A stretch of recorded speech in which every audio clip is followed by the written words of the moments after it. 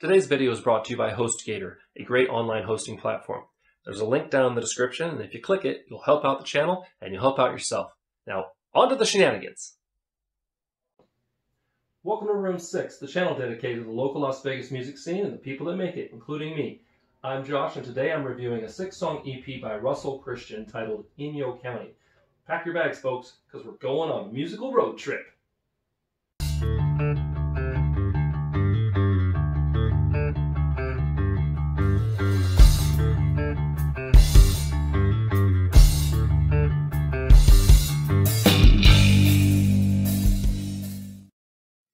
If you're enjoying the content Room 6 is putting up, please make sure you subscribe down there and hit the bell so you don't miss an episode. While you're at it, feel free to like and share, and yeah, let's go.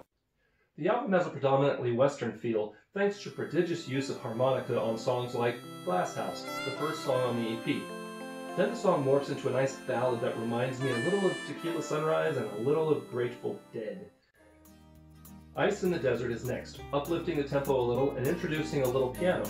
Russell's singing and lyrical style here is reminiscent of Bob Dylan, with straightforward storytelling delivery that allows a little freedom from the usual word count restraints of typical stanzas. The third song on the album is Glass Bottom Blues, which jumps right into the lyrics, telling us a story about moving back west and making mistakes. Reminding me a little of Who'll Stop the Rain by Creed's Clearwater Revival, this song made me want some moonshine and a day off. Song number 4 is Praying Alone, a manifesto about life written with sparse instrumentation and vintage-sounding vocals that gives us a glimpse into Russell's soul and helps explain why he writes the songs he sings.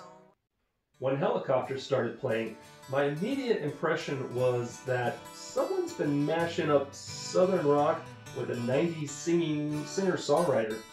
The theme of the song, however, was interesting in that I don't remember ever hearing about a helicopter widow, if you will. Unique and familiar at the same time.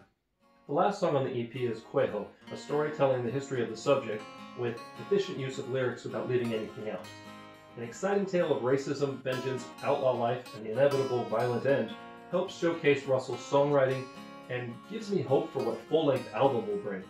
And I apologize if I mispronounced Cuejo. Russell Christian is influenced by multiple genres, and this EP is a great way to explore them.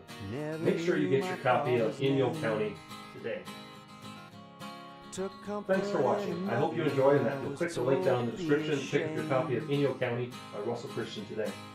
It's a great EP, and I look forward to hearing more from him.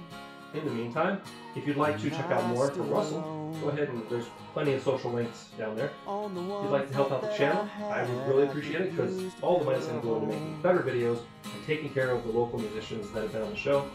You can click a Patreon link or buy one of my CDs.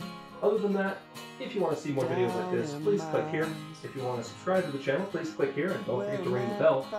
Remember to be amazing, stay safe, and we'll see you next time on Room 6. And those walls they closed in.